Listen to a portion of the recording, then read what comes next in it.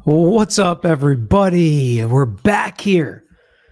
This hearing was contentious. This was a battle in the courtroom. And today we're going to take a look at that battle. Nobody really won because the judge didn't make a decision, but we're going to look at what the defense's expert had to say about these surveys, about his reputation, about how tested they are, about how much they're used, why they are done this way, why they choose the questions they do. Then we're going to hear the state attack it on this specific case and why they think it's not right for this specific case and what they think should happen going forward. We are going to get to those points very specifically. We also hear a bit of a trailer or a preview of what the defense's argument is going to be to change this venue. The state is going to withhold their argument for later. But most importantly, we start to get an idea of where Judge stands on this specific issue. So lock in, get your questions ready, hit that like button if you guys haven't already, because we're going to jump into this video and this hearing now.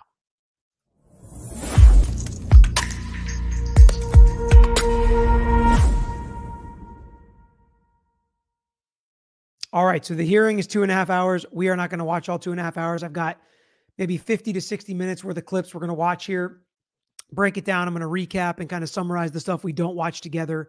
I know a lot of you guys have watched this hearing, but to kind of drive the points home, I think it's important to play portions of the hearing so you can kind of get a feel for the arguments and where everybody is. It's kind of interesting because they continue to say things like, I don't put any blame on the other side or anybody on that side of the table, but they continue to take shots. They continue to be argumentative with each other. And while they're working so well together on this case, there are definitely issues that they've had to work through and things they just absolutely don't agree on. They're not going to agree on the questions on this survey. They're not going to agree on change of venue. They haven't agreed on a lot of discovery and DNA evidence and things like that. So from my perspective, there is a lot to battle through in this case. And basically, the state was mad to start off the hearing because they weren't provided with everything ahead of time. They didn't get to go through everything ahead of time. They don't want this PowerPoint to be presented to everybody here and for the world to see this PowerPoint, probably going to be inappropriate. And this is after the state read all the questions in the last hearing that they said were inappropriate for the world to hear and the media to run with. But that type of stuff happens. The judge ended up letting them use the PowerPoint, letting them go forward on this. The judge really wants, and this is what I like about Judge. I know some people don't like Judge, but he wants to get to the truth. He wants the information. He wants to hear from the expert. He wants to hear from the lawyers, and he's going to do his best to make the right decision. I don't feel like he's been leaning towards either side this entire time dealing with this case. I really don't. So we're going to jump in as they start discussing what is public record and how does this affect the non-dissemination order and the survey and the things that are getting out in this case. And I'll agree with that. No. You think the public record is whatever the media finds out? Your Honor, I think it's what's in the public, and what's in the public is derived from the affidavit that supported probable cause to arrest Brian Kohberger. That's the first document that the court finds in the whole cases of interest on Idaho State Supreme Court's website. That document has a ton of information in it that relate to the questions in the survey for the case-specific questions. So that document became public record, and that was spread far and wide all over the place and reported and interpreted repeatedly. So she starts out by talking about the probable cause affidavit. I agree with her. That is public record. And we're going to hear from this expert. We're going to hear a lot from this expert. And I actually think I'm coming on board with more stuff. My view on this is changing a little bit, right? I'm not afraid to change my opinion if I hear from an expert or I hear some evidence. That's kind of how this stuff goes. We don't make up our minds before we hear what's actually going on. And I think that maybe there is some room for some specific questions. I get where they're coming from now. We'll get to that. But where do we draw the line on what's going to be discussed in these questions? I seem to think, and a lot of this argument starts going towards the probable cause affidavit, I think you can ask people that in the survey, and we'll discuss more why, but how far does that really reach? And when they start to go above and beyond that, I think that's where the judge starts to have a problem as well. That's the public record. That's where the questions came from. There's no violation of the non-dissemination order if that's what we're going to talk about today, but I think the court should hear from our witness and understand a little bit more about this survey process. I'm very interested in that. I told you last time that anybody who thinks this is too fast, hit this gear, playback speed, and you can pick whatever one you want. But in order to get you the most information I possibly can in an hour-ish, this is the speed we're going to listen to it on. Focus in And we're going to talk about this because to me, this is really, really interesting stuff. And I want you to hear from them as you get my opinion and breakdown as we go as well. Welcome to all the new members as well. A bunch have already joined in at the beginning of this video. I'm interested in what you have to say about this. But so you're saying that the public record, though, comes out of the case, right? That's public. I'm saying in this case, that's exactly what happened, Judge. I don't want to argue the finer points of what's in the media, but I'm saying in this case, that's exactly what happened. That affidavit's there, and this court knows we have a ton of things that are filed under seal and more things that are not filed under seal. But that affidavit that began this case has been shared far and wide, and media stories have generated. When you understand how Dr. Edelman does his work to determine if a survey even needs to happen, you'll know where the information came from. Okay, so she starts out by saying it's all coming from the probable cause affidavit, but later they admit there are things that they're talking about in these surveys and in these questions that is not, in fact, in the probable cause affidavit. I'm understanding, okay, the initial probable cause affidavit is part of the public record. And you're saying, well, that got spread, okay, by the media, as you would expect.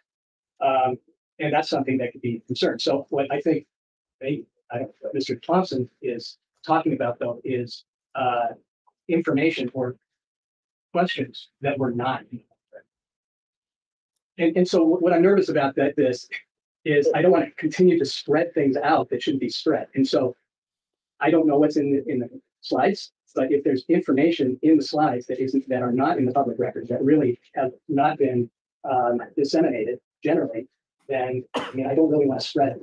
None of us want to spread it more than necessary. Well, last week in court, that was right inside the courtroom. That all became part of the public record. The 9 questions were stated repeatedly in different formats by Mr. Thompson. That's part of the public record. We've been accused of violating the non-dissemination order. Yeah, but you kind of forced it to be public record, right? Thompson, I don't think would have read it into the record if you guys weren't using it for the survey. Could he have done it under seal or not in the public record? Maybe, but that's how you can't really have your cake and eat it too. So we got to be careful. Even defense attorneys got to be careful about what you force to happen with how you're handling the case. Dr. Edelman's reputation has been impugned by what was stated about him repeatedly. Those questions are fair game, but and there's a lot of Dr. Edelman's reputation has been impugned. His reputation has taken a hit. He is not happy about it. And he and Thompson are going to exchange words later about how he feels his reputation was impugned by this prosecutor. Having this hearing and allowing our expert to talk about this process, that's not the problem. The problem with the media happened a long time ago, and it started with the sharing of the affidavit far and wide. I understand that. I'm pulled in 2 different directions right now because I'm trying to protect your client at the same time. So if we keep talking about this, what is not true, okay? I mean, I guess we can just say, well, it's not true on some of these questions. Maybe that helps to reduce bias. But if one of the judge's suggestions is we tell the people that are being surveyed, well, this isn't true, but have you heard this? I don't like that idea. Don't make that clear, then it could increase bias. I think. I don't know. Maybe I'll hear this from the expert. I'm going to say it like this. Mr. Kohberger is my client, and his rights are of the utmost importance to me. Him being treated fair, his presumption of innocence, him having an impartial jury, those are important things to me, as is his right to counsel. I am not standing up here saying, let me tell you about this survey. Let me finish this survey to hurt him. I'm saying there is pervasive media coverage in this case. It's prejudicial media coverage. We've conducted a survey in Latah County. That survey is going to show bias and that you shouldn't have a trial in this county. So that's where we know this is heading, right? No surprise there, but that's where this is heading. And then we get the expert up on the stand, and we're going to hear some parts of his testimony. The only thing you need to know about his background, really, because they dig into his background, is he went to Florida State. Harvard of the South, people call it. So we know he's well-educated, and I'm only half kidding there. But, I mean, this guy is really smart, involved in a lot of these cases. Seems like he knows what's going on, and absolutely kind of the go-to guy for this kind of stuff. And he references a ton of cases he's worked on. So I do think he's authoritative in this niche area. But let's hear what he has to say. Doesn't mean we have to agree with it, but I think I love working in a field like law where there are experts and I can rely on experts. And I know I'm not the smartest guy in the room. And I know I'm not going to nitpick and fight about something that people dedicate their lives to studying. But I'm going to scrutinize it. Make sure it makes sense logically. Make them explain it to me so I can understand it, right? That's part of it and part of cross-examination. Because if they're just pulling things out of thin air and they can't explain why or how they got there, then I don't have to believe it. And I can make a pretty good argument that the jury shouldn't believe it either. So I love listening to experts, and that's what a big chunk of the video is going to be today. For example, if there is a prior conviction and the conviction's thrown out. This is Dr. Edelman, the expert that you hear speaking now. He's not on the screen the whole time because he's also showing a PowerPoint, which I thought was a very interesting PowerPoint. Definitely a demonstrative aid more fit for jurors than a judge with, these background things and stuff. Well, that's pretty prejudicial for the new trial. Not admissible, but very prejudicial. So I'm looking for information like that. I'm looking for references to prior records. Maybe they're victim impact statements where victims' families may be suggesting what the outcome should be. That could be prejudicial. How did the community respond? Are there candlelight vigils? Are there, GoFundMe efforts going on? The status of the victims are focusing on that. So there's a gambit of things that we look at. Sometimes there's political elements that are important in high-profile cases because it might be that a politician's involved. So it just depends on the case. So the first thing is assessing the nature of the publicity. Now, if there's not a lot of extensive pretrial publicity and it's not prejudicial, it stops there. And that's happened. So he focuses on what exactly, I'll slow it down a little bit for when he's talking. He talks a little fast. For what he's talking about is what they look for specifically. And then what he said at the end there was one of the most important things. If they answer no to some early questions, they don't continue on into the fact-specific questions for this case. And I do think that's important. That's a very important part that I'm not sure was explained to us appropriately. Maybe it went over my head in the first hearing. So the fact that they do stop and don't say this to a lot of people that said they have literally no exposure to this case, which is kind of weird because other parts they testify, well, we always got to dig in more, and you're surprised what we find when we dig in more. Where there's coverage, but it's very superficial. It's very neutral. There's not a lot of detail. There's nothing particularly impactful. Maybe it's focused primarily on just the victim or something like that. However, there are other cases where there is extensive pretrial publicity, and then I would recommend phase 2, which is... Denise, they absolutely believe, and they say it in this video, I think I'm going to play a clip of it, they believe he is innocent. So, I mean, lawyers represent people that are guilty of things, obviously, but I mean, in this case, they absolutely have publicly put on the stance that they believe he's innocent. And he absolutely is innocent right now, presumed innocent until he's proven guilty. A community attitude survey, because just because there's prejudicial coverage does not mean it had an impact on the jury pool. And that is the question that matters most. What impact has the prejudicial media coverage had on the jury pool? I don't really care if it's correct information, it came from social media, it came from the news. It had an impact on the jury pool. That's what matters because they develop. He doesn't care if it's true, correct, or accurate. He doesn't care if it came from social media. He doesn't care where it came from. That's interesting to me for reasons why we'll discuss as the video goes on. But that's what he said right there in his own words.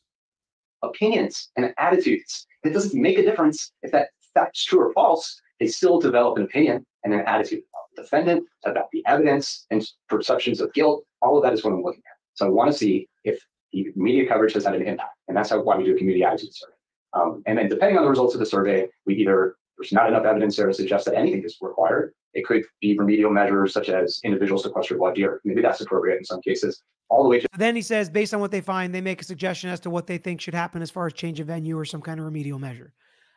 Real T.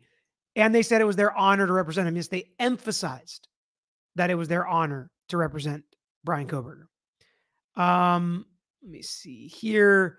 All right. And he also talks about how he focuses on local media. He doesn't really care what they're reporting in Dallas. But when we talk about social media being local, there are some holes I could definitely pick in his testimony. But generally speaking, I get what he's thinking. John, great point. Is he really presumed, though? And that's what we're trying to get to the bottom of with this expert. By the way, I am absolutely going to use chunks of this when I talk about, because, sometimes I'm in these situations where I talk to some groups about cameras in the courtroom and true crime being on TV and on YouTube and all out there. And how is it going to affect our profession as lawyers? How's it going to affect our cases? I thought this testimony from this expert was really great in helping us out with that. Yes. Wait, yeah. Okay, here we go. How did you become aware of it? Well, the first time I became aware of it was when I was reading the newspaper coverage, because that was one of the topics of media coverage, was discussing the non-dissemination order and media's efforts to have it changed. So I was able to read it and follow it in that media coverage. So that's the first time I saw it. And in January, Did you receive an email from my office with the non-dissemination order? I believe I did. And you, We already knew about the non-dissemination order because it was talked about publicly, obviously, on channels like this, where we broke it down, and also her office sent it to him. So he did know about the non-dissemination order. It had no effect on what he decided to put in here as his questions, which again, I don't necessarily think that's as strong as of an argument as the state does. looked at a hard copy again recently. Yes. All right. Does that non-dissemination order change how you did your work? I'm sorry, can you keep in mind? Does the existence of the non-dissemination order change how you did your work? No, it did not. Have you worked in cases where there's a non-dissemination order at other times? Many times. Was the sole source of the information that you use contained in the media? Was it came from the media? Sorry. Yes. Everything I used was widely disseminated through the media. Widely disseminated. Did you find out where the media got the information? Yes. Good afternoon, folks. My name is Bill Thompson. So where did the media get their information? Where did they get it from? How did this happen? How is this possible? Well, it's never usually a good thing in a situation like this when you see your face come up on the screen and you're sitting there as the lawyer. But that's what happened to Bill Thompson here. They are using his press conference to talk about how did all this start? How did the media get their hands on this? And how did it get twisted and sent out there in all sorts of different ways that are prejudicial to Brian Kohberger? Well, here's the state's, or here's the defense's position on that. I'm the Layton County prosecutor. And it's sad to be here, but happy to be here at the same time. Turn it up. I can't hear. Kohberger, Well, I'm going to do my best to turn this up.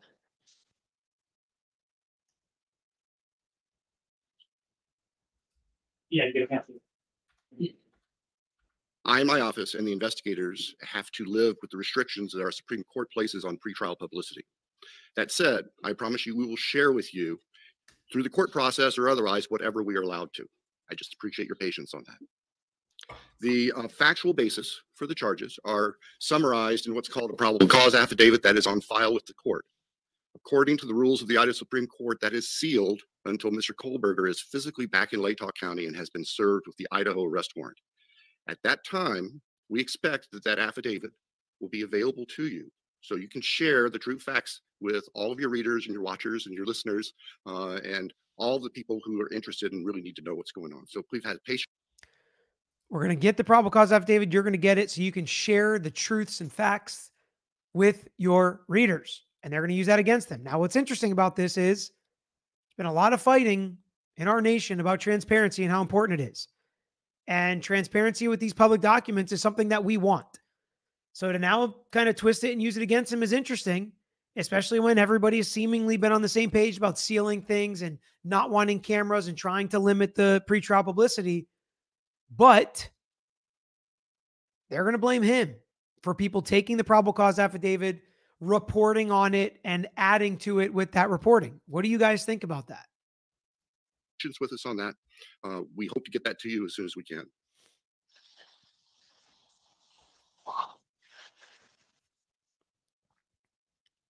In that clip, you heard reference to the probable cause affidavit.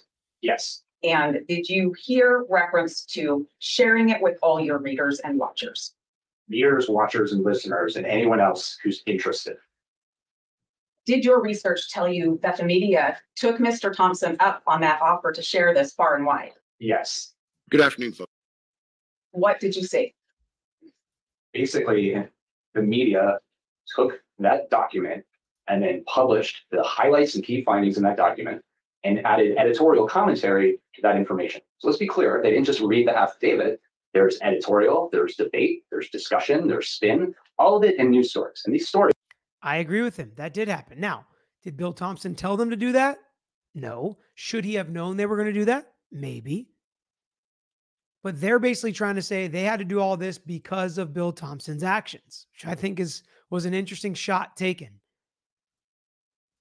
Lane said, there are definitely hurt feelings on all sides. Is it normal for a prosecution to encourage reading legal files from a press conference? So to be fair to Bill Thompson, there was a lot of requests and pushing, and even from the victims' families about transparency and knowing what's going on and making this stuff public, and the public and the citizens have a right to this information.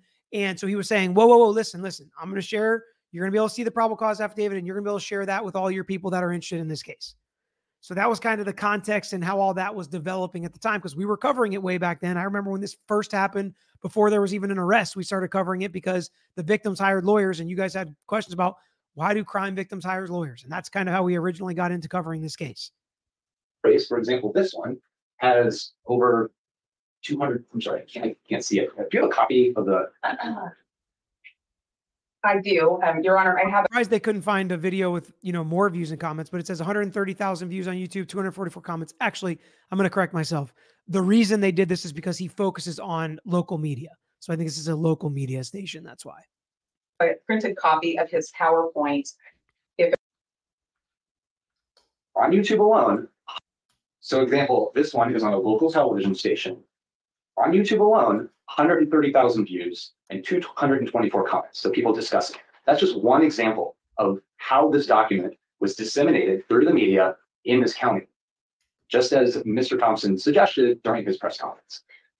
And did you check another media source and see that it continued to be shared? Yes, this is a second example. And you can see just from the heading, it says court records unsealed. And then they go through a timeline, including information from that affidavit, highlighting all the key findings about the car and other things that are widely reported and disseminated from that document, to later saturating the community with prejudicial details from that document, which was reported in the press conference to be truthful as well. 54,000 views, 176 comments on just one other video of a news clip on YouTube. And based on your research, did the story or stories continue to be shared far and wide?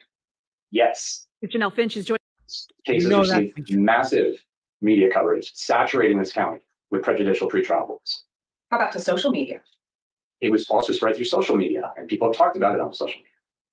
And do you know if misinformation and rumors ended up as a result of this information shared right from the start? It's kind of a weird PowerPoint for a judge. Again, I'm sorry, that keeps hitting me, but we all agree with this, and we know this is true, and we know this is happening. Yes, and the reason I looked at this and knew it was because in the media coverage, they discussed the spreading of rumors on social media. For example, a professor who was accused by a psychic of being responsible for this. We know about that case and how it had its whole own life on social media, and defamation and everything that followed.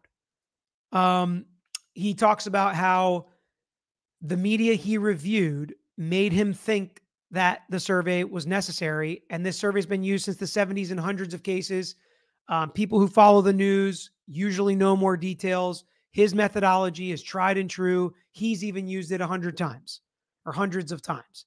So this is not something new. This is not something that's never been tested or used in other cases. It has absolutely been used in other cases by him and other experts. And he's going to talk a little bit about the methodology and the standards and way that he does this. Why are there standards? Why does that matter? I'm sorry, why are there standards? Yes. Well, one is you want to make sure, as we learn more about research and human behavior, we learn more about what you should and shouldn't do. So, for example, there's something called social desirability. People want to create a positive impression of themselves. So when you ask questions, for example, can you be a fair juror? Well, we all want to be fair people. So you're more likely to get a socially desirable response. The initial step on everybody's going to want to say yes to that. And I know this when I'm picking juries, nobody admits off the jump, yeah, I can't be fair and unbiased until you dig into the facts of the case. But everybody wants to think they can be open-minded. They can make a good decision. They can put anything in their past to the side. It's not going to bother them. They're able to do this. But when you start saying, this happened to your mom, are you sure you're not going to be thinking about that, when you're on this case or things like that? Then sometimes their answer will change. And I give people credit. Once you really can get them to dig in and buy in, which again, on this channel took some time for us, right? Probably took a couple videos. You weren't just like, yeah, trust this guy. I think we can talk about this stuff, whatever it may be. But now you guys are pretty open. We share thoughts and questions and how we look at this stuff and why we look at this stuff this way, knowing that we don't always have to agree. We will always try to be respectful, but it's hard to get people to kind of break down the initial barrier and really tell you how they feel respectfully, but tell you how you feel. Don't just agree with somebody. Don't just say, yeah, I can do this. I can put all this, I can put my firmly held beliefs aside, because people usually can't. that was all the way back into voting. In California, there was an election for governor, I think it's Davis or something like that. And all the polling suggested he was going to win. He was African American, and he lost. And that was when they started looking at that, and they saw all these different impacts in terms of like race of the interviewer. All these things affect how people respond. People overestimate that they vote because you can look at voting records and it's inflated. People overestimate they have a library card and a million other things. So those are things like we look at when we craft the survey. We don't want to have social questions that lead to social desirable responses, order effects, a host of other things. In your survey, it looks like you have sections designed in your survey. Mhm. Sorry, can you hear me? Okay. Better with the microphone. Okay, I'll try to stand closer over here. I want to understand this section, these sections. Why do you have sections in this survey? Sections? Yes. Well, one is you don't want things to be jumping back and forth all over the place because it's harder to take a survey like that. You'll have more people drop off, confusion, potential order effects. So we try to organize the survey into sections. And pay attention to how the sections go, because he's going to talk about how they don't get to the next section. If they're not eligible to be on the jury, then they don't get to section 2 and so forth. So all the key questions on one topic are together, and then the next section changes topic, so it's easy to follow. What is the purpose of section 3, case awareness and prejudgment? Why is that in there? So that's the meat of the survey. That's the most important section. So case awareness measures initially case recognition. We craft a recognition question based off of the media coverage. What are the things widely reported that are not overly prejudicial because you don't want to create an order that would stimulate a memory of, yes, I remember that case. So if widely reported A, B, and C facts that you read the coverage and you see this was mentioned 100 times, that's a widely reported fact. So we create case recognition question. Now, if somebody says, yes, I remember that case, I have read, seen, or heard about it, they're asked a prejudgment question next, guilt or innocence question. Then they're asked open-ended questions and then those case-specific items. Now, let's say someone does not remember the case based on the fact, the case recognition question. We give them one more fact to see if it'll stimulate a memory. Something neutral that might stimulate a memory. You usually get 1% to 2% more that recall the case for them. If that So it's like if they don't know anything, you throw a little breadcrumb out there. If they pick it up and now that jogs their memory, it's kind of like our cases. Sometimes if it's, case that I'm handling and Pete walks in and I'm like, hey, I'm talking about this Smith case. And he's like, what is that case? And I'm like, oh, it's the one with the, pickup truck carrying 2 trailers behind it. And he's like, oh yeah, okay, I remember that case. It's a fact that jogs their memory. So that's what they try to do to get people to continue talking about this case. John said, criminal justice attitudes, is that what it says? Yes. So it's usually like, what do you think about our criminal justice system? Do you think it's fair? What do you think about the level playing field, presumption of innocence? Maybe those kinds of questions usually is what that means. Colfax said they perform the surveys pretty much every high profile case. No, I don't, not on every high profile case. It's got to reach an echelon of having a lot of media attention, dealing with prejudicial media attention. So I don't know if I'd say every high profile case, but plenty of them. The expert's methodology is sound. I have a background in stats and program in RR Studio every day. Maggie says, didn't the defense try to pull one on the judge and prosecutor with the survey? Isn't that the problem in the last 2 questions? No, everybody knew there was going to be a survey, and the judge and the prosecutor both have said already, their problem is not that there is a survey, but with some questions, like you're saying here, maybe just the last 2 questions is where their problem is. That person recognizes the case from there. They are also asked that prejudgment question to be considered. If they do not recognize the case, they skip the rest of the survey and they're asked demographic questions about media consumption habits and demographics. So if they don't know anything about the case, even after trying to get their memory jogged, they don't hear those specific questions. Now, what is the question that they use to be the thing that jogs their memory in the breadcrumb? What is that? I'd like to know that because that sounds like a case-specific question. But then if they still don't know it after that, they don't continue on, which I think is a good thing. The next step of the survey after the prejudgment question is an open-ended question. What have you read, seen, or heard about the case? There might be a few others we had based off of these things we might find in the media coverage. And then they continue on to those case-specific items that we've been talking about. Have you read, seen, or heard if, so and so. I want to make sure I understand this and that this is clear for everybody. Those 9 questions that have been the problem last week and this week, if you have somebody who says, no, I don't know that case, do you ask them those 9 questions? No, they skip to the demographic questions. Tell me, what are the demographic questions, just to be sure? If somebody doesn't recognize the case, they immediately go to questions, for example, how often do you read the newspaper? Every day, several times a week, rarely, never, something like that. Then they're asked how often they follow the local news, and then they'll ask a few demographic questions like age, gender, race, ethnicity. So if somebody doesn't remember the case, You don't infuse information or do any of the things that were brought out last week. No. I wonder if somebody says, yeah, I consume media all the time. I read all the newspapers, watch everything on local news. If they then don't go back and say, well, are you sure you haven't seen anything about this case? Because I kind of feel like they would. Because he even talked about before, people who consume more media are obviously more likely to know about the case. I have on the screen in front of me some of the read, seen, or heard questions. Yes. What are these? You don't have to read them all. Just tell me what they are. These are 9 items, which we always They've use. been presented out there for everybody to see, and Bill Thompson read them the other day. Have you read, seen, or heard if? And these are items taken from the media coverage that were widely reported. And let me be clear, widely reported hundreds and thousands of times, and potentially prejudicial items, because neutral run-of-the-mill media coverage is often not grounds for a change of venue. So if somebody knew there were 4 victims, that's not particularly prejudicial, is it? That's a pretty benign fact. But if somebody knows, for example, about a prior conviction that's not admissible, that's very prejudicial. And it might be. He talks about prior convictions and stuff like that to use a fact not in this case so that he's not pushing out the stuff in this case even more. So I appreciate that. And that's, if you hear him say stuff like that, he's trying to use stuff that don't actually apply to this case. Be correlated with prejudgment. And I would like to know that, because if it's widely prejudicial and everybody knows about it, and it's correlated with prejudgment, that would likely have an impact on my recommendations, because that's the type of pretrial publicity that has been recognized by the Supreme Court, I'm sure the state court here, that is most concerning.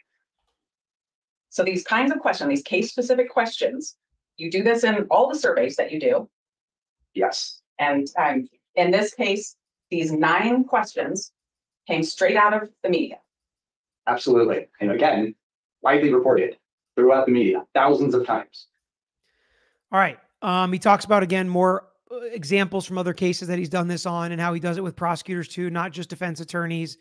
We're going to jump ahead just a little bit here and talk about why he thinks he absolutely should not and could not and would not even continue on this case if they make him remove these specific questions. The open-ended question, do people report it? Because if they don't, and they do know it, well, that's very concerning. And that's the type of problem we run into in voir dire. Sounds like that's one of the reasons you have case-specific questions in there. That's one of the reasons, absolutely. You heard talk last week, and then you heard it again today about, can't you just change this survey and take those case-specific questions out and then do the survey? Can you do that? I would not do that, no. Can you explain why not? Because this is based off of 15 years of doing this. I know for certain, and there's research on it as well, that when you ask people an open-ended question, what have you read, seen, or heard about the case? They have a difficult time recalling everything from memory. That's a recall question. The cognitive effort required to recall everything from memory that you know is very challenging. Versus, he's right. If you just ask this vague kind of question, there's going to be a small percentage of people that actually know about the case that will recall, remember, or be able to really dig into it. So I am more on board with asking some case-specific questions after listening to him, and more as we continue to listen. This is recognition, which is a much lower cognitive load. Have you read, seen, or heard if? Oh, now I can search my memory. Yes, I know that fact. If I asked you, tell me everything you know about the movie Star Wars, you would tell me a whole bunch of interesting things about Chewbacca and Ewoks and maybe a bunch of other stuff. But I am very confident that you would miss things. You would not tell me every single detail from memory you know about that movie. And then I would ask you something like, did you know that Darth Vader was Luke Skywalker's father? And you'd probably say, yeah, of course, I knew that. But you didn't mention it in the recall question. There's a mountain of research on this. Usually what they do is they have people read like a paragraph or a story, and they ask them, write down everything you recall from what you just read. And then they do a different type of quiz. Did you read? This is really real. And we've had clients with traumatic brain injuries that have had to do things like this and test their recall. And this is how they test it. And it's, you can see it's very different with people obviously with traumatic brain injuries than people that don't, but this is exactly how they use testing like this to see what you can remember and how you can jog someone's memory and what they just automatically forget or don't mention after just reading it. And they obviously know it and have heard it, but it's not going to be something on the tip of their tongue. That the truck was red. Did you read that there was an ambulance? Oh yeah, of course. And they check that too. And what it shows is recognition rates, the ability to recall information when asked a closed-ended question is much higher than when you ask an open-ended question. So getting back to your comment or question, if I only ask, well, what do you know about this case? I know for a fact, you look at things like, well, I remember when it happened. There were 4 victims. There was a knife. I remember there's a delay. I just saw it in the media. Those are the things that people say. They've said it in this survey. They've said it in 100 surveys I've done prior. They've said it in voir dire when I look at transcripts. That's what you see. So it's cool that he looks at voir dire transcripts. Later on, he talks about how he actually uses some questions in some of his surveys that not just what lawyers ask in voir dire, but some of the things judges ask, because he learns a lot when he reads real voir dire. And those are obviously appropriate questions and things to ask people. But when you ask those closed-ended questions, you discover that they know quite a bit more. And that's what I'm trying to look at. I need to know, what do people actually know? And is there information, prejudicial details that they don't mention that they do know when you ask the open-ended question? And those details, the closed questions, the have you read, seen, or heard questions, are they important to determine if there's bias, that media coverage has created a prejudicial effect and that there's bias? Absolutely. If 80% of people are able to recognize a prejudicial detail, and I keep making up because I don't want to upset anyone here, like a prior conviction, if 80% know that detail, but only 3% mention it in the question, what have you read, seen, or heard about the case? That's a major problem. I need to know that because it's an extremely prejudicial fact. Things spread on social media, whether they're true or not, they still impact the jury. Very prejudicial. I need to know if they know that. And I know for a fact in this case that, for example, I'm not going to mention the detail, but for one of them, only 3% of people in the survey mentioned the detail when asked, what have you read, seen, or heard about this case? It was something spread on social media. But when you asked, have you read, seen, or heard of X, Y, and Z, 45% knew that fact. And that. So 3% mentioned it with the open-ended question, 45% when you ask about the specific fact that they did know it. And that's a big deal. And that's a big difference. And again, I think it's important to find out who knows what to a certain extent. But I do agree with him that this is right. This is logical. This makes sense. This matches up with other experts I've heard talk about similar situations. So I do appreciate this testimony. And, you know, I'm learning a lot. I hope judges as well. Then they get into the guilt questions, which we'll jump to here. First, I'm going to answer some questions. Laura, when I slow down the video, you sounded like me. You're on drugs. I'm not. Promise, I'm not. I can talk faster. Nikki, hey, Peter, 2L down here in law school in Florida. Oh, where? You just want to say these videos have helped me understand the intricacies of the law, planning on practicing in the Clearwater area. That's awesome. It's beautiful here. I love it. Mama Wolf, why do they try to move venues before starting the jury questionnaires are done? There are people who can be impartial and people who do not follow the news or social media. So the judge asks about that actually, like, what about people that don't pick up the phone, right? Or just don't watch news or social media at all? Does that mean we can't have a jury of them? And it's like, you can't just have a jury of them. You want to have a nice representation of the community. But in these high profile cases, sometimes you know before a jury even shows up that too big of a chunk of the jury pool is biased. So it's so likely that you end up with a biased jury that we just can't do the trial here. And it's the exception, not the rule. We don't change venue like that. It's very limited number of cases. Amy, this guy is completely legit because they are addressing all the misinformation by media. If you have a jury that heard those things, it's an issue. So we're going to wait till we get to misinformation for where he gets there, because there's a little bit I'm a little shakier on than he is. Nora, love catching your lives, Peter. I think Ann Taylor is articulate and firm. I like that about her. This trial is going to be interesting. No doubt about that. Joe Mendoza, is there a legal definition of public record? There seems to be a disconnect between the court and defense about what this means. The court thinks public records are records from officials, but I think defense interprets it as public media. So what I'll say is the normal legal definition of public record is things that are officially public, like certain property records are public. Court documents in certain jurisdictions are public. What certain government officials make as a salary is public. Those are usually what's considered the public record. Now, media and things that are publicly available are usually not considered public records. Usually public records are considered more reliable. There are public records exceptions in the law. I can put things in as evidence as if they are public record. And I can prove their public record because we show how they get on the official website and blah, blah, blah.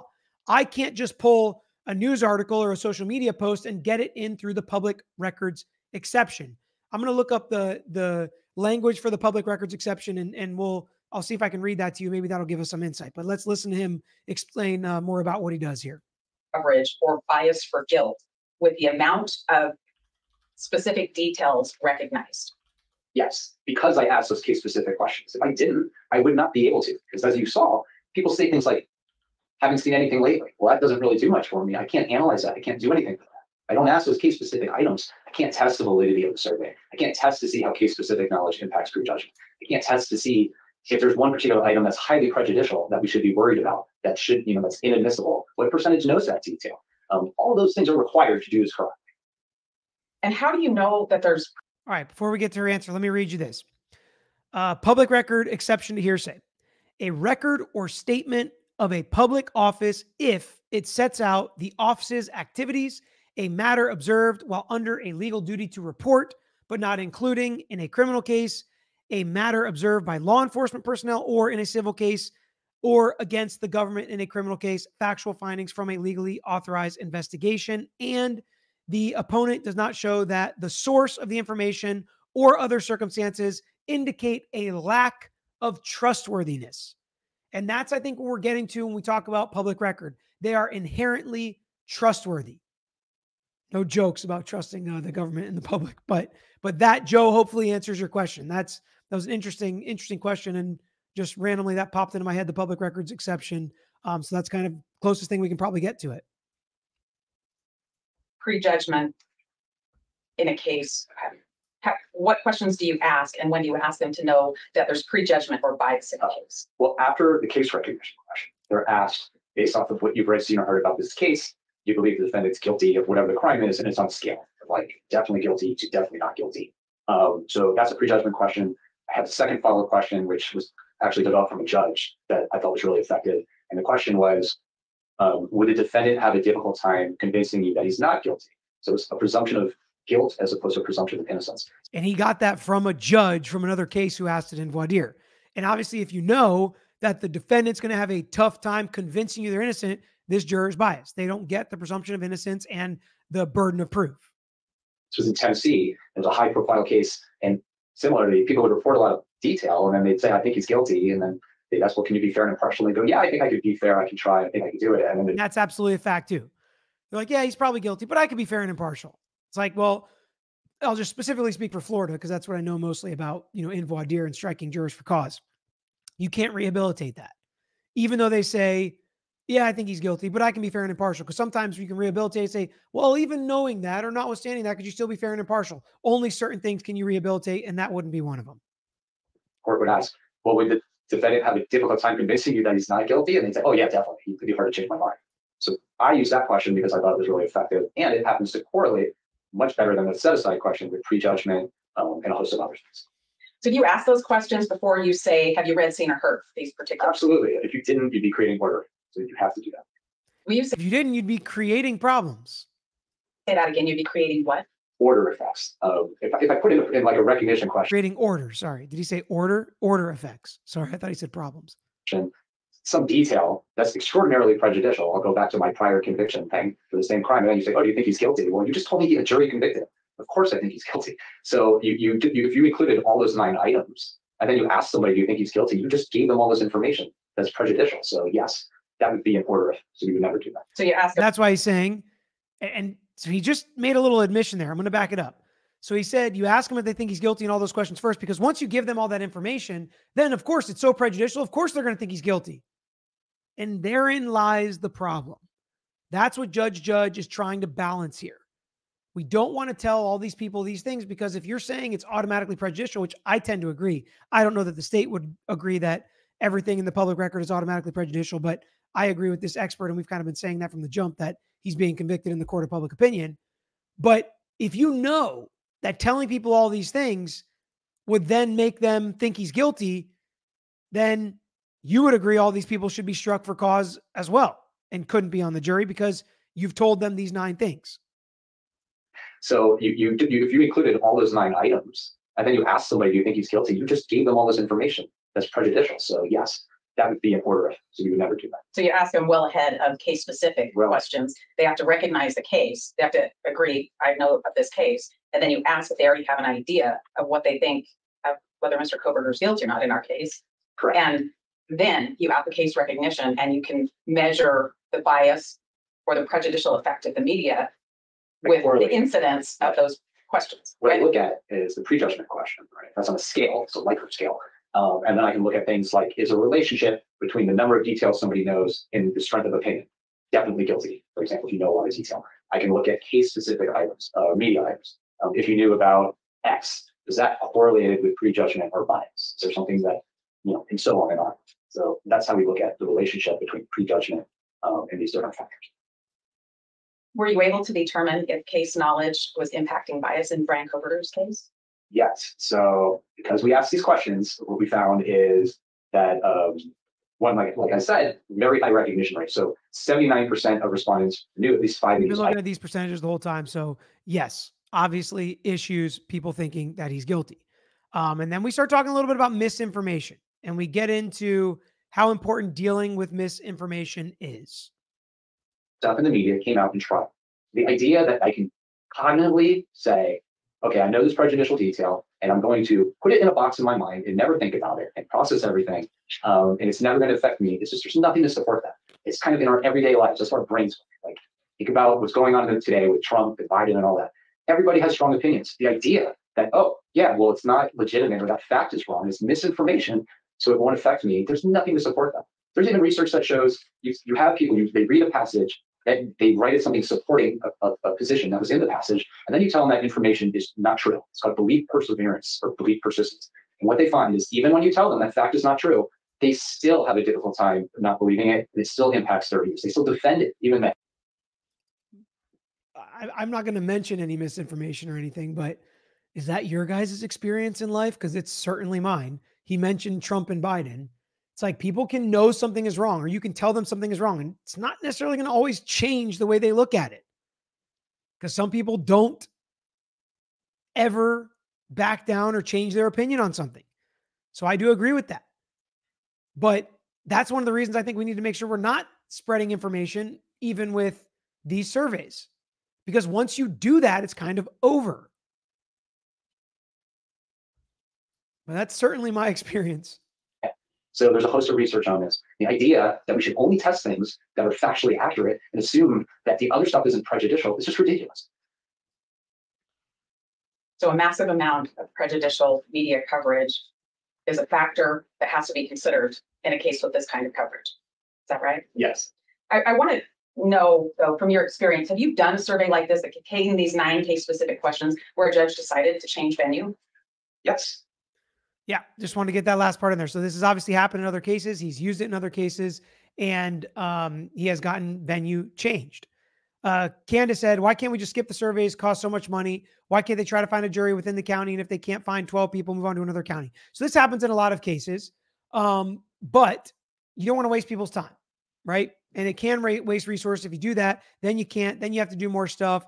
And so, balancing the time and money, it's up to the defense, obviously, if they want to pay to have a surveyor do this, it's up to them and they're allowed to do it. So they decided to do it in this case.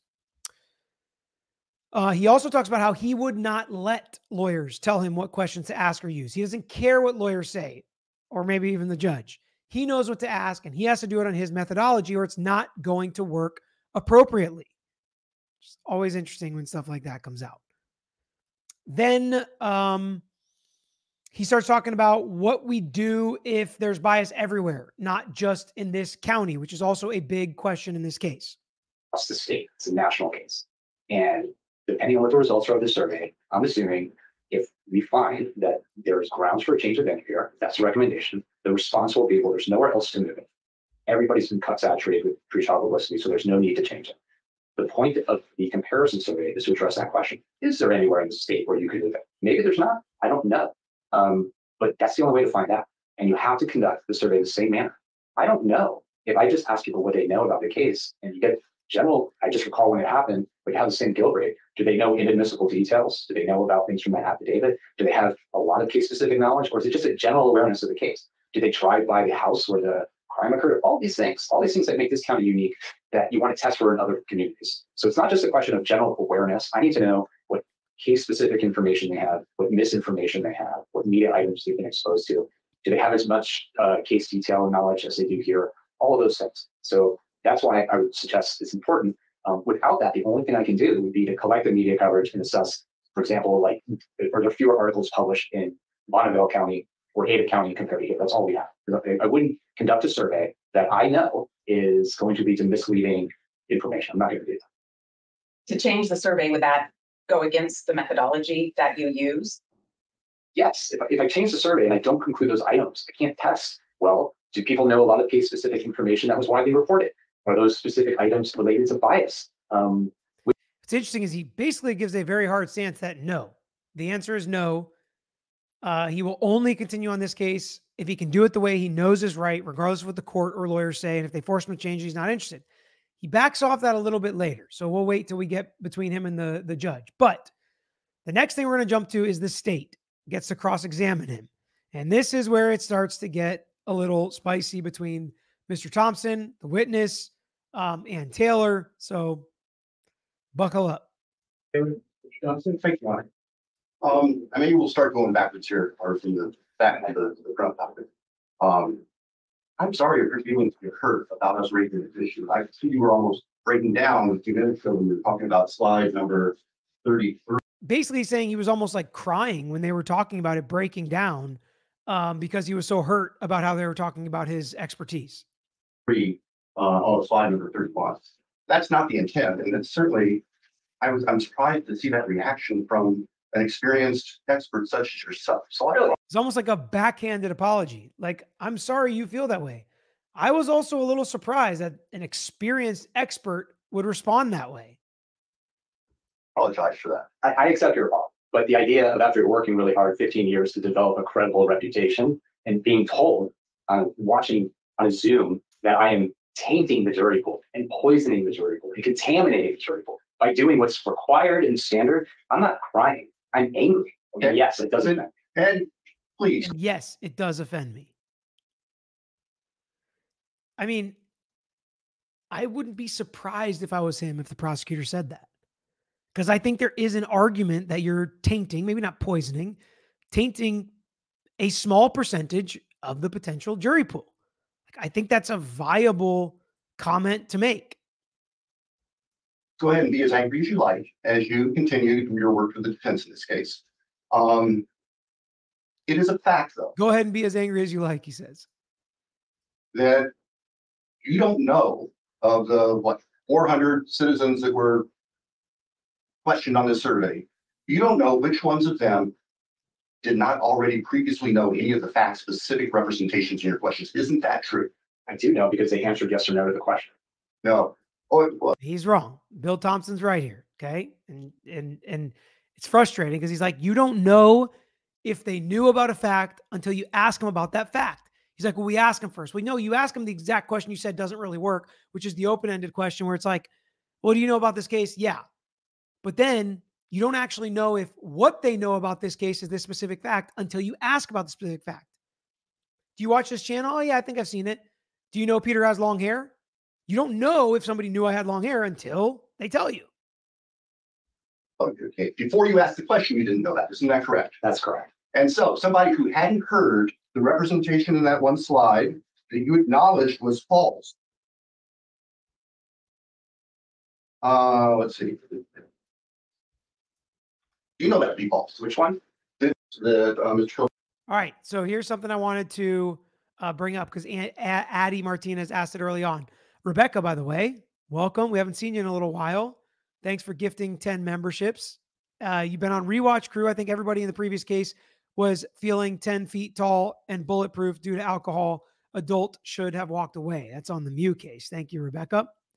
Addie asked, Bill Thompson said what was not true about Brian Kohberger stalking the victims. He completely lost it. I think that was very interesting too, that we now have confirmation from Bill Thompson that Brian Kohberger did not in fact stalk these victims. But let's hear how the question played out.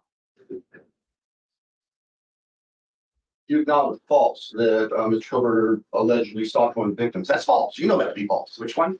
That Mr. Kohberger allegedly stalked one of the victims. Yes, I was trying not to say that because But you knew that was false. I did. Yes. And so you have now, for anybody who had never heard that before, that question is now planted into them, unqualified representation that Mr. Kohberger stalked one of the witnesses. And that's false. That's false. Yes. Yes. Okay. Thank you. Thank you. I mean, that's a good argument from Bill Thompson. I know some people like him, some people don't like him. I thought that was a good question and a really good point that he was making. JLL said, but don't you still think, like you did before, they can ask pointed questions, but without the exact details and serve the same purpose? So I'm going to reserve my answer to this because I'm going to give you my opinion at the end. So yes, but plus. Got a little extra I'm going to put in there. Gringa, why can't they just ask neutral questions like how many things, if any, do you know about this case? Because he's saying that they won't tell you the details they know based on those questions and based on his research on how that's done. Okay, all right.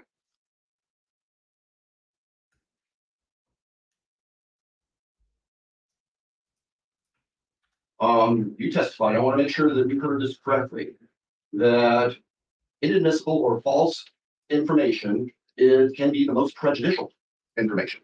It can be. Yes. And your surveyors put that false information into the minds of people who were asked that question who may not have previously heard it. Correct. Correct. Relative Thank to you. media. Thank you. It's mentioned it hundreds and thousands of times. As if that's a excuse to where he should be able to tell it to people because the media mentioned it hundreds of thousands of times. And just make sure we're clear too, around the same time of your testimony, I believe you testified that you don't care if the information that you put in your specific questions to the people being surveyed is correct. Like you said that, didn't you? Right. I don't know what you mean by correct. True or false? I care about whether or not it's proliferated by the media. You don't care if it's true. No, I don't. I don't care about is it prejudicial. So it's okay. It's getting a little heated here. And Bill Thompson, I mean, he does have the goods on some of these questions. It's in his PowerPoint. He already testified to it. We watched it together. He's like, and the judge is not going to I'll just tell you, judges hate to hear that. Okay. It is so hard for a judge to hear somebody on the witness stand saying, yeah, what I use to get my data and do this, I don't care if it's true or not. I don't care if I'm telling prospective jurors true things or not. And while it may be proper, and we're going to talk about the lawyer's argument at the end, it's really hard for a judge to just be like, yeah, we don't care if we're telling them things that we know are false. To taint people who had never heard that information before for the end result of identifying others who have and might have bias. Is that a fair statement? I'm going to object to the questions. He's He can answer he's the question. badgering. Wait. Let me finish my objection. Yeah, it's an objection. He's badgering the witness. He's misstating his testimony, and I object. Witness testified, you didn't care if the information was correct, Judge. Yeah, overruled. So May I? so just No, that's okay. one person can talk at a time. And let's take down the tone a little bit. Yes, sir.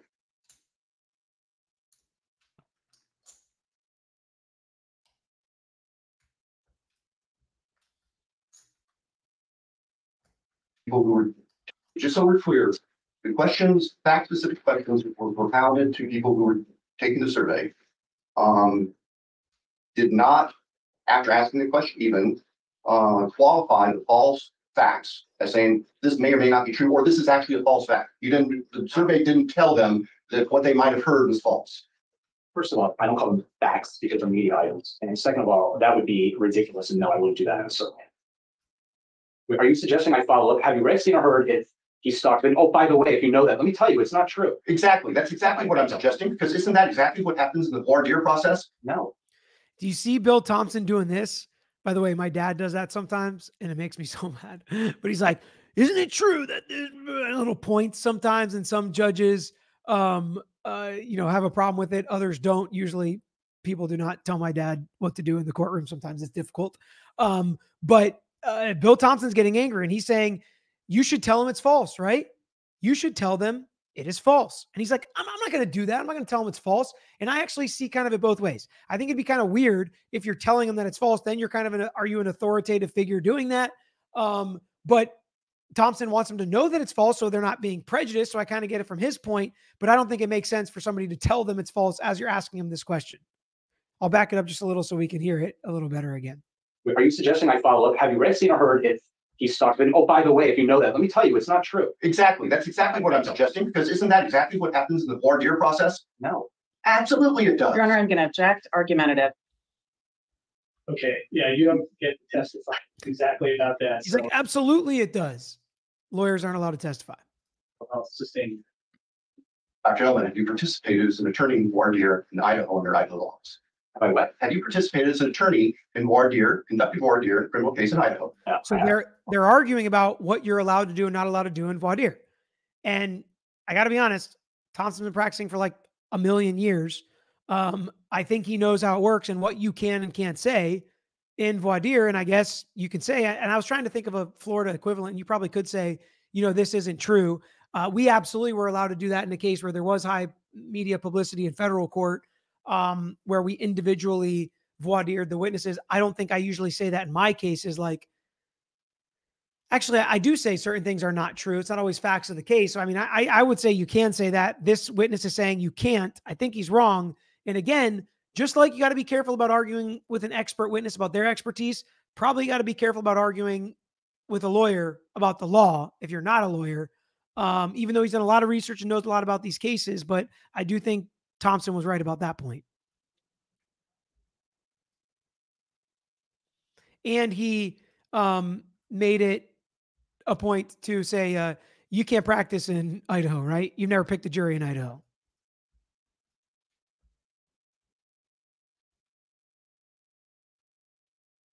And just to be clear, because in two places, at the beginning and at the end of your testimony and your PowerPoint, this PowerPoint, you created that, Ms. Taylor. So you adopt the contents of the PowerPoint. Yes. Okay, thank you. Just to be clear, not every I'm going to jump ahead a little bit, kind of fumble questions. around with these questions for a minute. Came from the probable cause affidavit. Isn't that true? That's my characterization of the 9 questions. We know which ones we're talking about. Not all of the representations in those questions came from the probable cause affidavit. Isn't that true? That is true. Yet earlier from Ann Taylor, it really sounded like all the questions came from the probable cause affidavit. But now he's confirming that they didn't. Now, they came from extrapolation sometimes, or people picking something and running with it. But there were some things that just seemed to not be on there at all. And are you aware that under Idaho law, probable cause affidavits in criminal cases become open to the public by operation of court rule once a person is arrested and appears in court? I'm sure that's true. I'm just not used to having press conferences to tell the media to disseminate the information far and wide. Oh. So that was a little shot at Bill Thompson. He's like, yeah, I'm sure it becomes public. By the way, that's like officially public record. But I'm not used to state attorneys having a press conference saying to disseminate it far and wide. So again, taking a shot at Bill Thompson. Donna, yeah, I get you. I get you there. I first heard about BK stalking Kaylee from the Gonsalves family on national TV. The family got that info from the cops, and now we know it's false. I don't know what's true or false, to be honest. I hear people still saying in the chat right now, absolutely this happened. He said one victim. It could have been all of them, or it could have been this one. It's like, okay, it's kind of proving his point. And people really think they know when they hear it, and it's hard to change their minds, even if the prosecutor says something.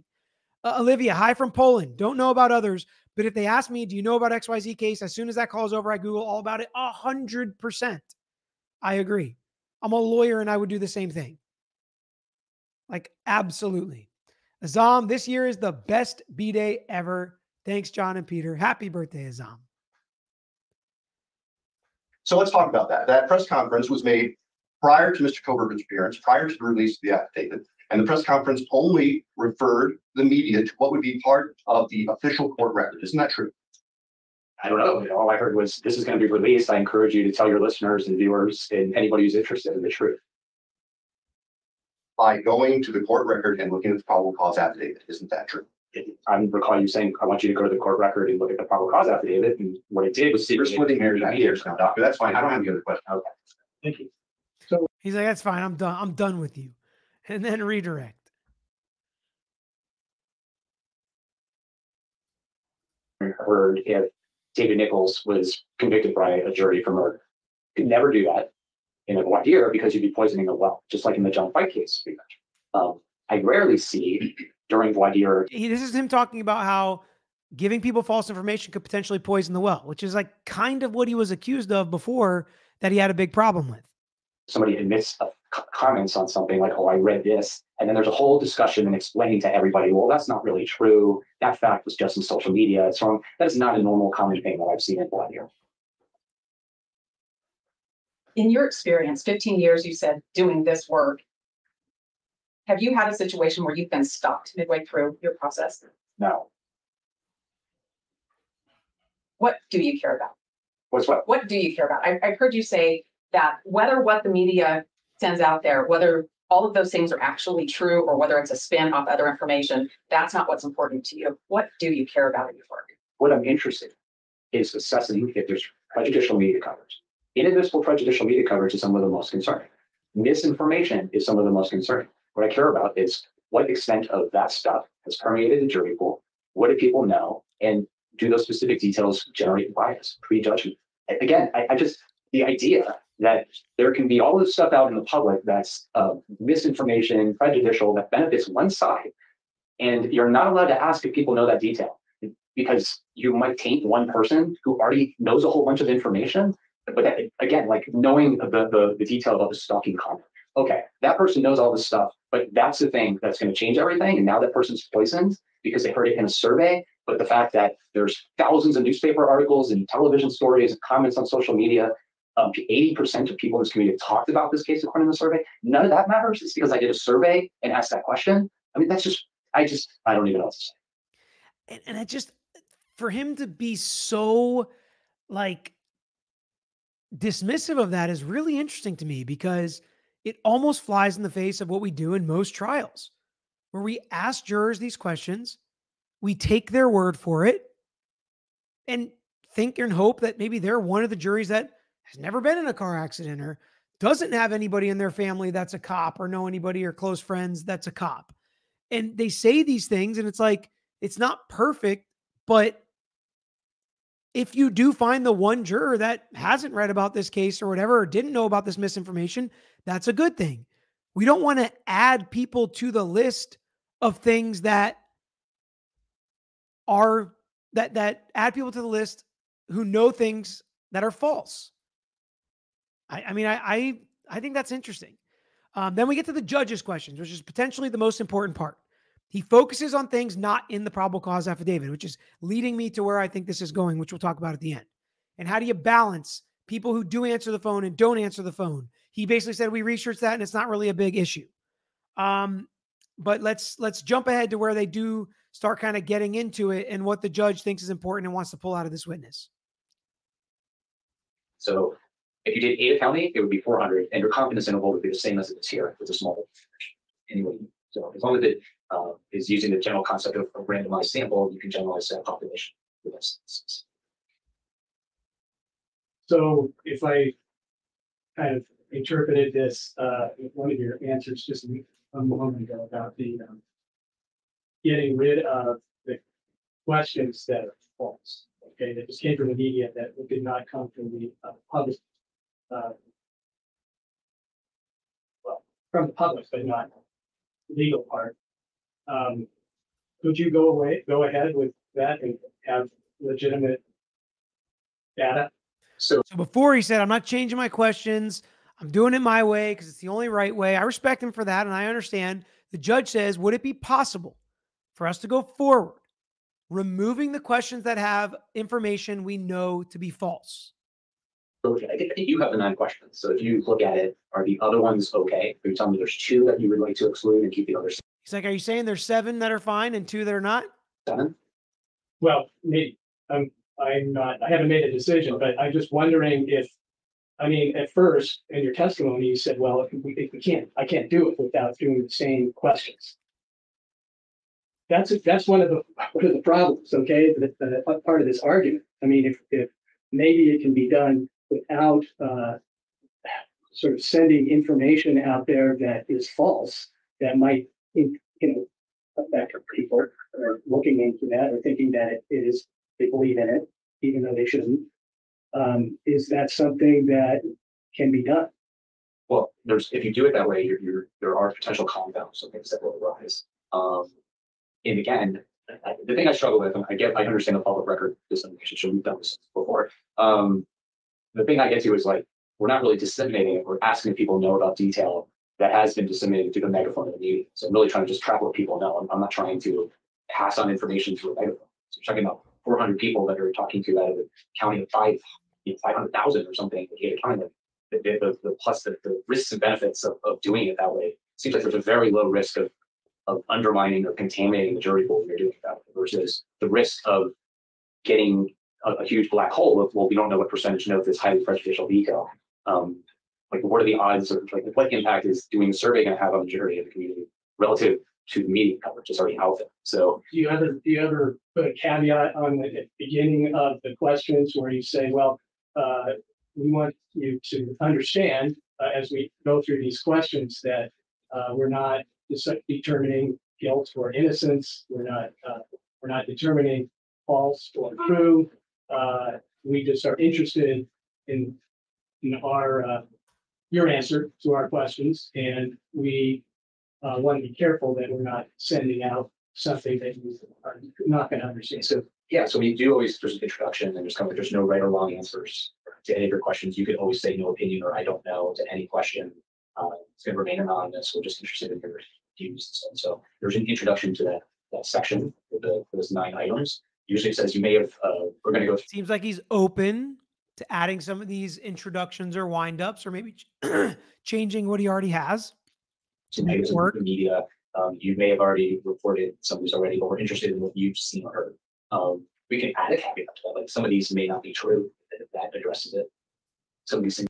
It sure seemed like he did, Katie. Were not all these media items are actually accurate. Sure. People pick up the phone for something. He's saying stuff like, maybe we could add that.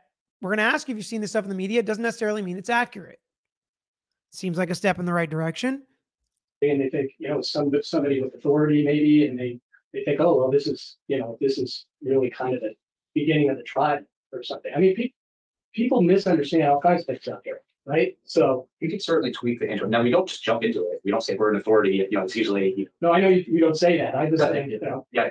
So we can work on the introduction if that would address some of those concerns so that people understand not everything in the media is accurate. But the thing is, like, if we're going to say, for example, not everything in the media is true. They get a lot of things wrong. You would not want to say that before you do the prejudgment portion. You can do that after when you do the case specific items, because what I want to know is what are people's opinions about guilt or innocence. I don't want to give them instructions and then get socially desirable response in the survey. So basically, he doesn't want to lead them to say like what he wants them to say. He wants them to say the truth and what they actually think. So after listening to this, it really is leading me to believe that Judge is going to change the questions allowed. I think the survey is absolutely going to be allowed. And I think he's going to try to work in a way that this expert will stay on, still do these surveys, but either remove the misinformation or false information and probably add a better windup explaining that they're not an authority. Not everything that's reported in the media is true. We're going to ask you if you've heard about some of these things, or if they do leave some of the false information in, which I'd be surprised, then they're going to have a bigger windup like, explaining this could be false or some of this is false. And I think I agree with that. I think I would allow more specific instances of this case, public record in the probable cause affidavit, because that stuff's going to come out in the trial. So if you've heard about this stuff already, you've heard media reporting on it, you already think he's guilty, you shouldn't come in and be a juror on this case. So I think I'm actually more okay with some case specific stuff, but not stuff we know is false. I don't want to waste a single juror, let alone 4. I know people can say that that's being overly conservative, but that's kind of how I feel on that. Then we hear arguments from the attorneys. They say the survey is absolutely perfect the way that it is. Clearly arguing Latah County is biased. There'll be more arguments later. She argues the judge can't strike the 400 people. He says he was being sarcastic. She said she'll give him some grace. They're privileged to represent Brian Kohberger, and they fully believe he's innocent. The state argues it's about the non-dissemination order, and the survey violates it. And Ron Mexico said that this expert has worked in other cases with non-dissemination orders, and it's been fine, and that's fine. I'm not saying he hasn't. Every case is a little different and have specific non-dissemination orders, but that's fine. I agree with you there. The defense resents being told that they violated the non-dissemination order in their rebuttal argument. Thompson thinks that we can only do this survey if the questions are basically presented, state gets to give their objections, and the judge makes a call on what he thinks is right and wrong and should come in or shouldn't come in. There was one little 2-minute clip I have here to play from the judge. I don't remember what he says, but let's see what he says here. Act that's in the survey. The information that was put in the survey is based on the public record and information that the way that the state and state actors put information into the public record that has now been I just disagree with that. We've already confirmed that's not true. disseminated, and we have not violated that order. And I do resent being accused of that. I appreciate that. I mean, those two questions were not in the public record. Okay. They were. I mean, they came out, but that was not the court. I mean, where it came from. It just came out of the media or somewhere. Who knows where it came from? But I don't think there's anything, not that I'm aware of, in the public record that said anything about that, about your client. So, I mean, here we are. I mean, that happened. It's kind of unfortunate. I totally understand the reason to have false information out there, but I mean, I have to just want to clear that up. The other questions, that's all from the public record. I have a question. It sounds like he's going to leave all the other stuff and he's just considering the two, and he understands the need for the false information, as I do too. I more understand it now after this expert. So if we're going to have it in, maybe we have a better windup that not all this stuff is true, or we take him out. I kind of like where I feel like the judge is leaning on this stuff. Tim said, both sides seem to identify various information as true or false, but doesn't the truth itself need to be established through testimony or rebuttal? Well, I mean, the state kind of knows if certain things are false at this point. They don't all agree on what's true, but there are some things that sounds like they all agree is false. Kyle, I wonder if this guy had to go through this in any of his other cases. Doesn't really sound like it. I'm sure he has. I'm sure there have been cases that have fought it before. Maybe not such high profile where he said he's watching on Zoom, like live. People say this stuff about him, but I'm sure there's been other objections. Joe, is this expert supposed to be independent and objective, or was he hired to demonstrate that Latah County is biased? And Taylor implies she knows the outcome. Same with the expert, but he says he hasn't finished the analysis. Correct. And he was hired to determine if it is. They said that he has before done his analysis and said that change of venue is not appropriate. And he has said that he's been hired by the state and the defense. So he is unbiased at this point, hired by the defense, but you know, I don't know how people define that, but yes, he will determine whether or not it is. And Taylor basically says, based on preliminary analysis and results, it's going to be, they're going to argue for change of venue that it's biased, but we have to wait till everything is done. And it seems like that's kind of where they're going at this point. April, if you still want to go to the Masters, I have 2 Saturday passes no one will use and 1 Sunday. Send me an email, petertragos@greeklaw.com, because there's not a lot of things I would drop everything for to go to, but the Masters might be one of them. So send me that email. That would be crazy if YouTube had that kind of a hookup. It's like a bucket list item. But maybe one I thought maybe I'd never check off. So yeah, send me that email. Okay. That's all we got for our second live. I got to run. So it went over an hour. You guys are literally the best. We're going to continue following this. I love how you guys share all this, all your thoughts and questions to make this content so interesting and educational for all of us involved. We're going to continue to do videos. Another new video is actually coming out tonight. Too many videos for one day, in my opinion, but make sure you guys subscribe and hit that reminder bell, please. We're continuing to grow there, continuing to bring new voices in. It's really fun to do that. And make sure you hit the like button on the way out. That's all I got. I'm out of here. Thanks for watching another episode of The Lawyer You Know. If you enjoyed the episode, please hit the thumbs up and share with your friends who may be interested here on YouTube. And don't forget to subscribe. You can also follow us on Instagram, Twitter, Facebook, and TikTok. And don't forget to check out the Lawyer You Know podcast with new seasons dropping every quarter. If you have a case you want to talk to us about, if it's a personal injury case, wrongful death, catastrophic injury, car accident, or slip and fall case, please email us at lawyeryouknow@gmail.com. And of course, all these links I just mentioned are included in the description below on this episode and every episode. So until next time, this is Peter Tragos, the Lawyer You Know.